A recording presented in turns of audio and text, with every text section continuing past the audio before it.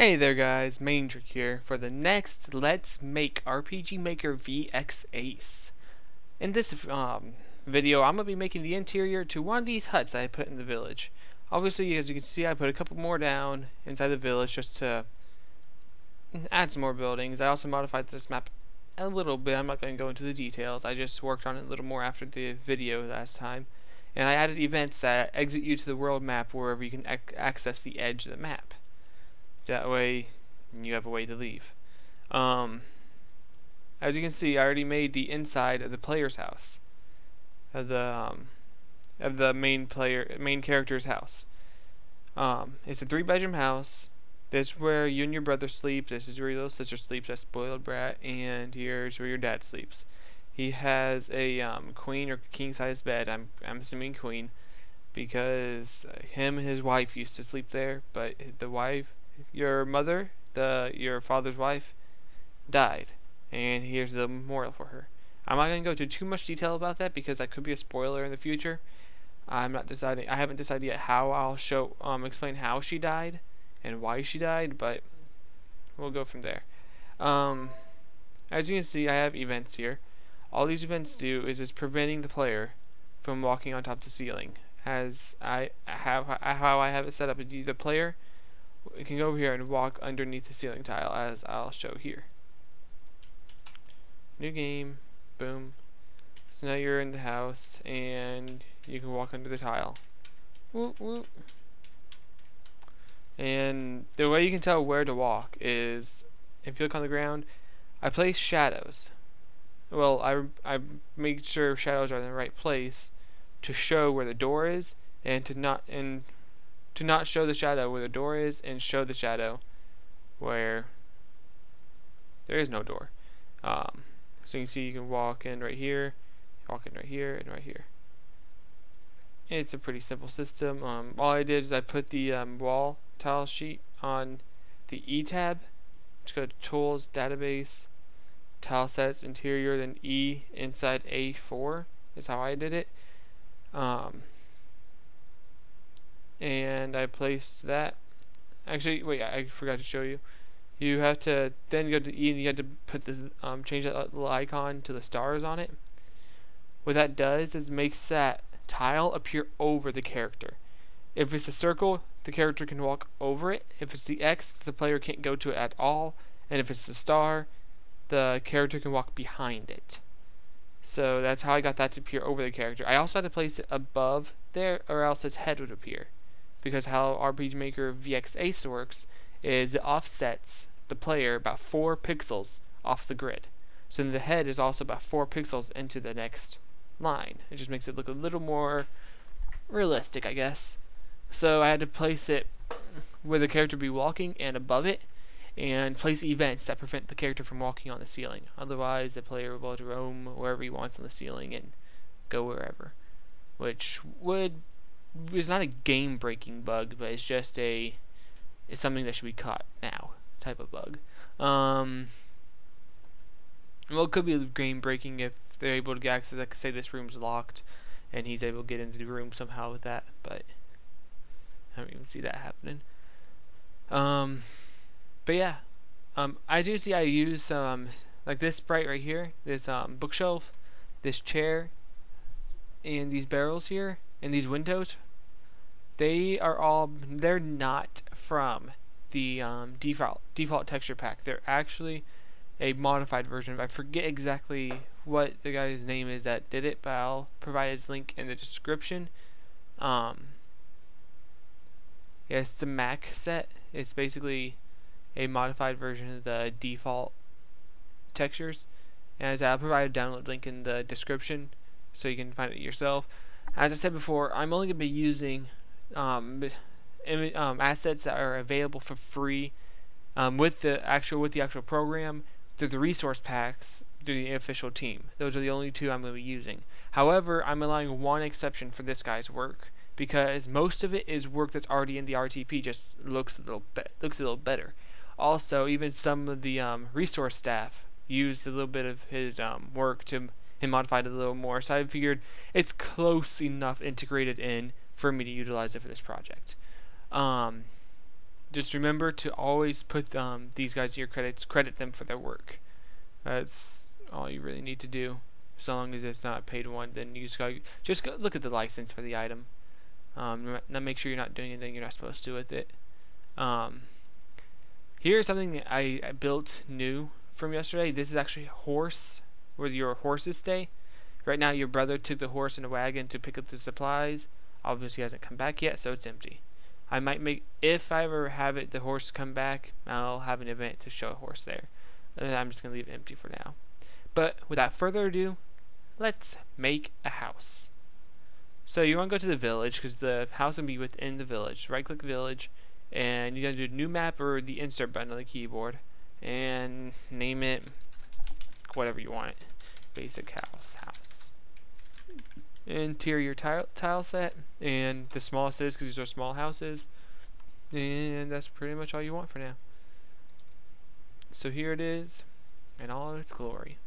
First thing you want is to take the paintbrush tool and make it black.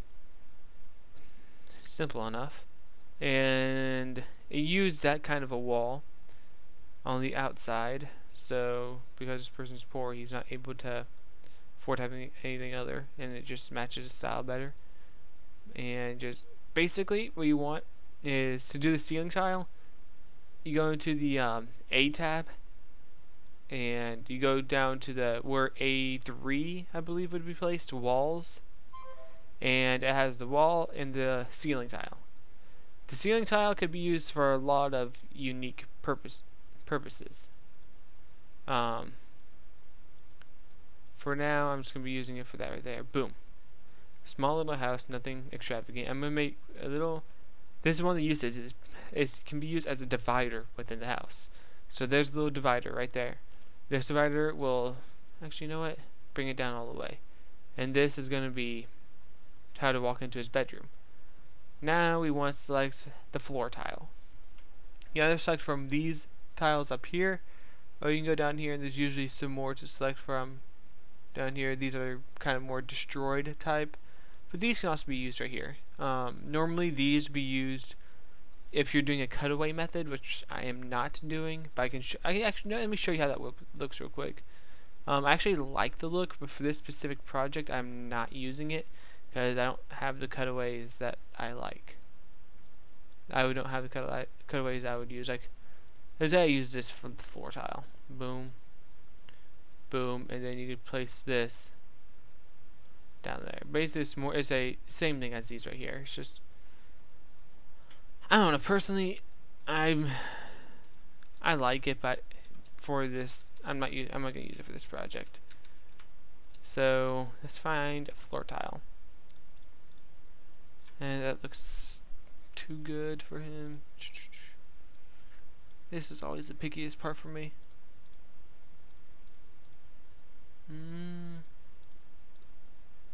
Yeah, why not? I actually kind of like that. Kind of looks very basic. So, whoops, wrong button. Well, not wrong button, wrong tool. That is where the door will be, and I'm just gonna put it there so I can get future reference for myself. Now, you go to the E tab, find this top, which is this one right here. Paint it over it. You also need to right click there, shift click to, actually no, you do need to place that there anyway, so go ahead and just copy that, shift click it in to keep the maintain shadow, maintain everything else, and that will cover the character's head. However, you try walking in this right now, and he's going to be able to walk on the ceiling. As I did before, to avoid that, you take the character controller, or not character controller, I'm thinking Unity right now. You take the event creator, just make a new event that's same as characters. This is what gives it the collision. You don't need anything else. Nothing will happen if you click this or anything. Copy it, paste it, boom. This is, now you'll be able to walk underneath the ceiling tile, and you won't be able to walk on the ceiling. Now we're going to have to create where the door brings the player in. So you want to select the carpet tile, floor tiling, and boom. That's how I usually do it. Just bring it out one square, and it's obvious where you want to come in and out from. Now, before I touch any of these other layers other than that square right there, I want to place where the kitchen's going to be and other miscellaneous details such as that. The kitchen tile, this is a common one for kitchen. Just a small kitchen right there. You know it? Yeah, I liked it earlier. Little kitchen table to eat at. You know what? That's too fancy for him. He's gonna have a circular table. So that's all layer 1 that I want to place. So you want to go just play around between all your extra tile sets that you have. B and C are I have selected the default B and C. The D is the ones for the max set, and E is, as I showed earlier, the walls. So let me go ahead and find the ways to decorate this. First, I'm going to work on the kitchen. Obviously, the kitchen needs a sink. So place a sink, cutting board, stove. Those are the most basic things you can have. You could replace the cutting board with the basic counter, but that just removes detail, and eye candy is what people want. You have to replace the counter right there, just for the sake of having it there to covering up the entirety of the kitchen tile. Now you'll want some place for him to actually eat at. So where is it? I know it's here. There's a little circular table. Am I just passing it? Oh yeah, here it is. Little circular table, and boom, boom, place to eat. Now, what are they gonna do on their spare time when they're inside their house? They need something to do, or just random decorations in their main house. Actually, let me switch to the bedroom. Person poor using poor bed. Boom. Single bed. Single family. Single person, I guess. Actually, they also have windows. You need to place windows. I like the windows from the Mac set. They show light coming in, and I just really like the look of it. Is this the one? Let me double check. No, this is it.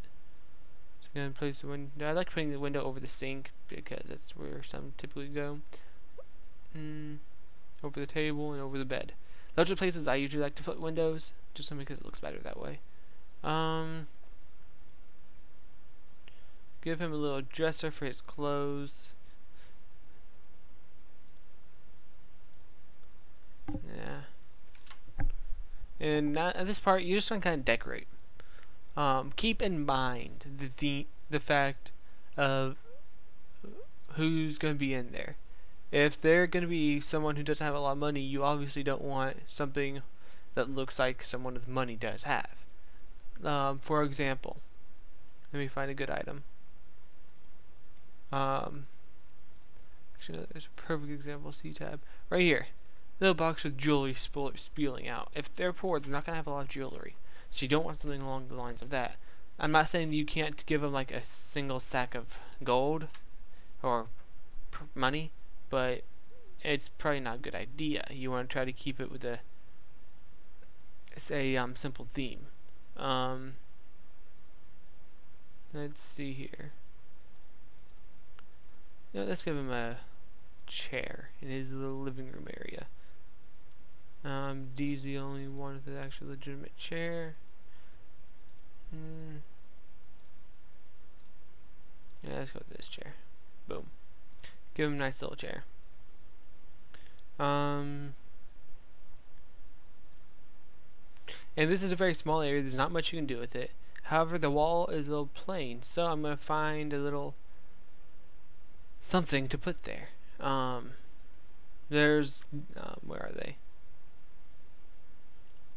Little shelves you can hang from, like right here.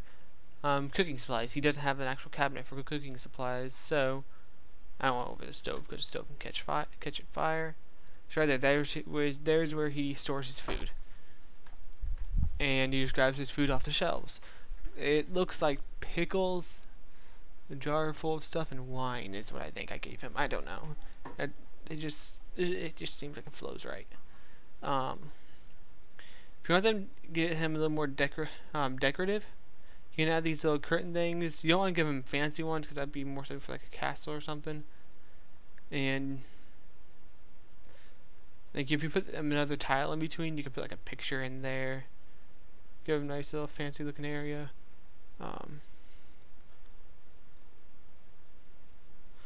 Yeah, that works. Just a little picture hanging above. And just look at your options. You could also give him a rug. I guess it's already a rug, but like I said, I want to give him that rug right there. Like I say, it's his area rug right there. Boom. However, you want a rug over the carpet. You don't want the carpet to be, the current flooring to be affected. So, I'm going to put this right here. Hold shift, right click, box it in. Still holding shift, click it. It basically copies exactly that over exactly this. So it doesn't affect anything around it. That's one way to avoid auto shadows. Where you can put this here and it does not change the auto shadow. While if I regular left click, you can see the auto shadows change. It's a little nifty trick that I picked up.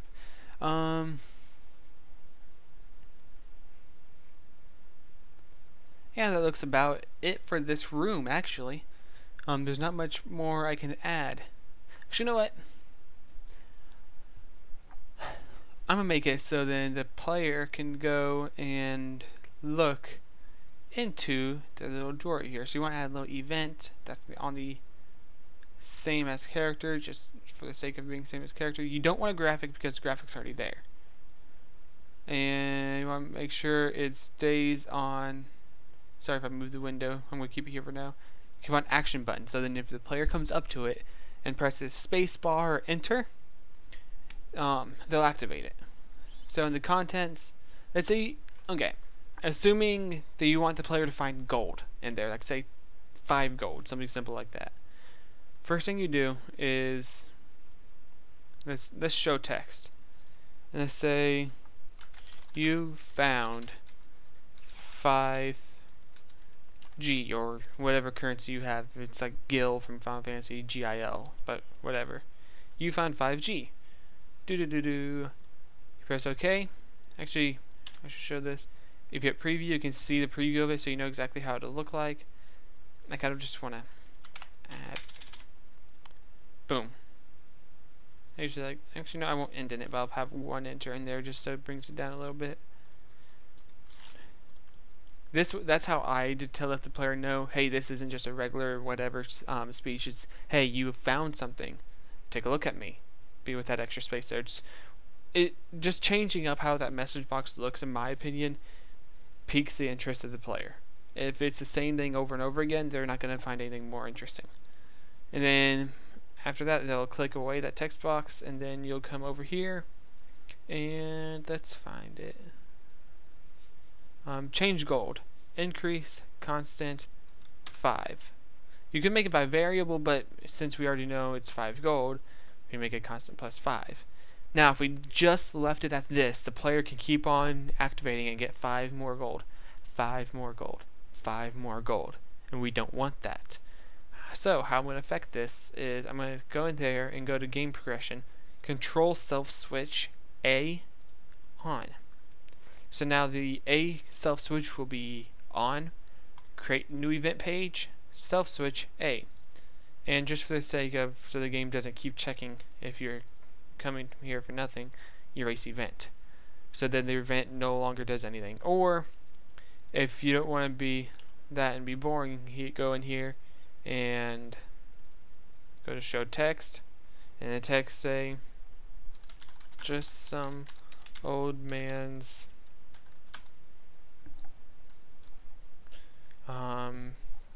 underwear drawer. Whatever you want it to say. Review it, make sure it shows correctly. Boom. And every time you, once again, priority same as character or else it won't work. Now every time you come to it after you find the initial 5 gold, which, come to think of it, the player just found 5 gold in the old man's underwear drawer. I personally wouldn't want to touch the 5 gold, but let the player do what the player does. But yeah, there's his underwear drawer, and there's the 5 gold you can find in there. Now, how to get the player in and out? All you do is with the event, right click, click event creation, transfer, find where you want to transfer, which would obviously be the village. This is going to be this house. I don't know why, I'm just going to make it that house. Boom, and the only way he comes out is facing down, so I can keep it retained, and he'll be facing downward. Now allow the player to enter here. You come in here, quick event creation, door. You select the door graphic, which I'm just going to use the basic door. Actually, no, is there? Yeah, I'm going to use the basic door graphic. Boom.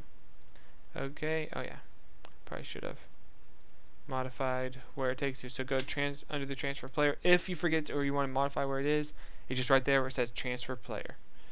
And then you go to place, and you go to basic house, and you want to select, you can either select here and then write another line after it to move the player forward one space. That makes it look more fancy and all that, but for now I'm just going to right there, direction retain, apply, done. So now if we were to game test this and go to that room that we had just made, start game, go down these stairs, leave the house,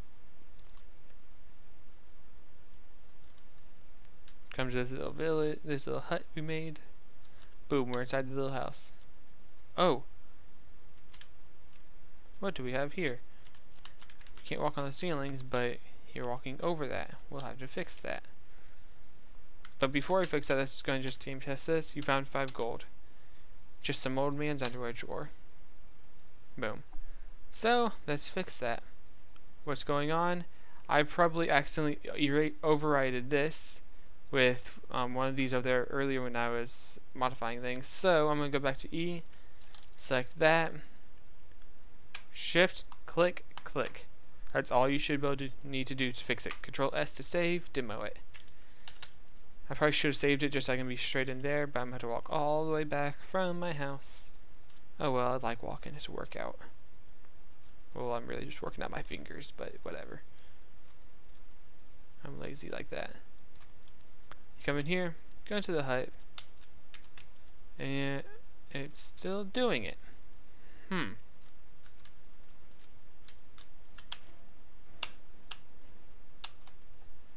Interesting. So I'm going to erase that, erase that, erase that, erase that. Place this. Oh, I know what's going on now.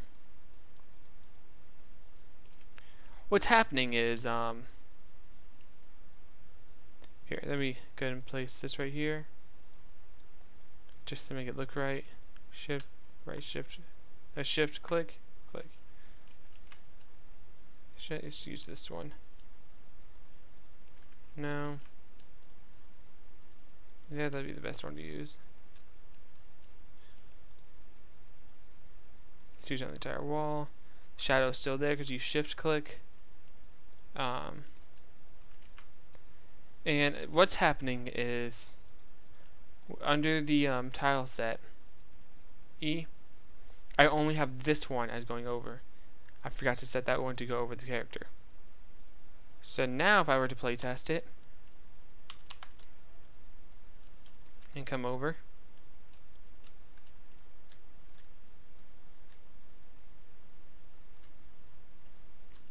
obviously I'm not making a tutorial series, but I am also, if you don't know what I'm doing in this list make, I'm also just trying to show you how I do how I do things. Now you can't walk over it.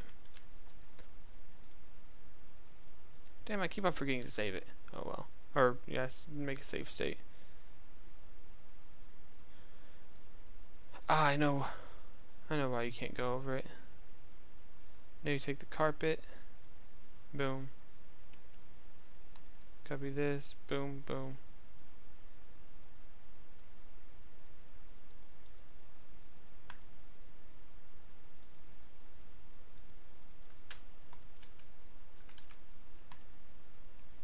There.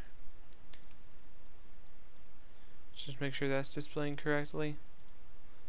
Boom, and I'm also make sure to make the shadow there so the player knows where they can enter the room. The biggest thing about the whole shadowing is staying consistent and trying to modify it only at the very end. Because right now I'm in the belief that it should work this time, because it's just being weird like that. It should work this time, but if it doesn't, oh well. Voila, it works. And you can't walk on the ceiling either. test the collision with everything else, make sure everything else works smoothly. Yeah, that's something I didn't fix. That's why I have an event over on the other building. Boom. And the chair. Actually, you know what? I want the player to be able to go over the chair. Actually, you know what? I only want NPCs to be able to go over the chair, so I won't let the player go onto the chair. It doesn't look right now. So, easiest way to solve that is just with an event. Same as characters apply. Copy, same way as I did right here. But it's on those now. Another way to fix it is to find it under the database tile sets.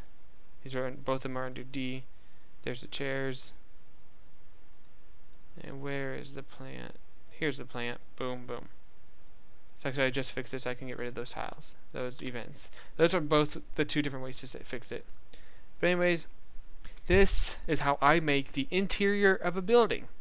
I hope you like it, and I hope you like the rest of my Let's Make. Feel free to like and subscribe. This is Maindric, and I'm out.